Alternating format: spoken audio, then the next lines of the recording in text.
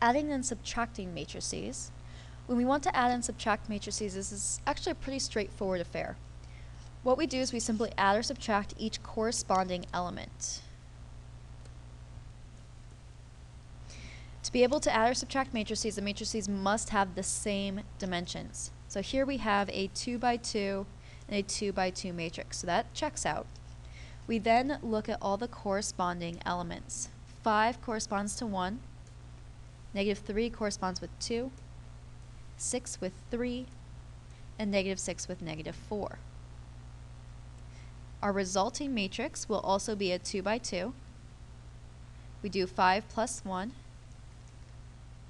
-3 plus 2, 6 plus 3, and -6 minus 4, which gives us 6, 1, 9, -10.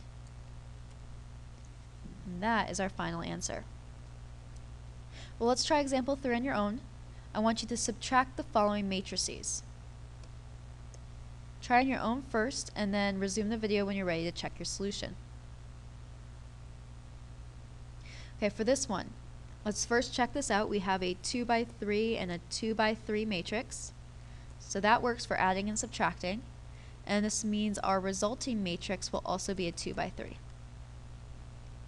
What we're going to do is we're going to just subtract each corresponding element.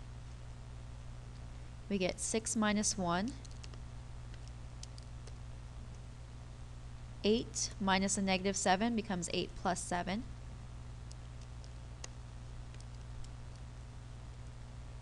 5 minus 0.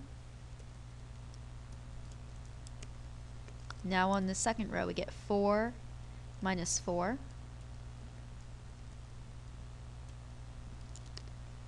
We get 9 minus a -2, which is the same as 9 plus 2.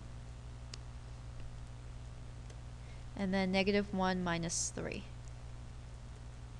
which then ends up equaling 6 minus 1 is 5, 8 plus 7 is 15, 5 minus 0, is 5, 4 minus 4 is 0, 9 plus 2 is 11, and -1 minus 3 is -4.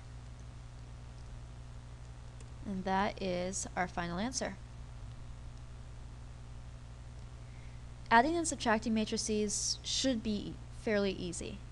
Multiplying matrices is significantly trickier, so make sure you have the adding and subtracting down before you go on to the next video.